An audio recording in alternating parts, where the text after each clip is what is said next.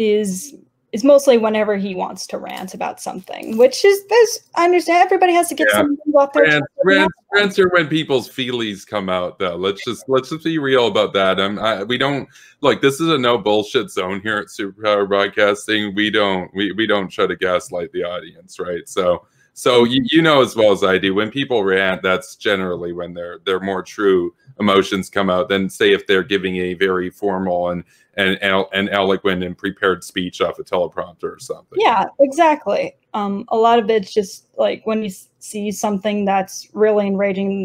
This is why I don't have a Twitter. This is why I do not have Twitter. There's too many enraging things on Twitter. And I swear, if I had a Twitter, I would spend all day on there just yelling at people. I just like, no, I gotta avoid that shit. I don't have time for that shit.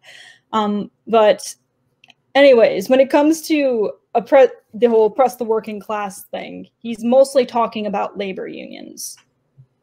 It's mostly about labor unions because labor unions, more often than not, oppose outsourcing, oppose globalization, oppose a lot of, and more often than not, the working class is often anti-war.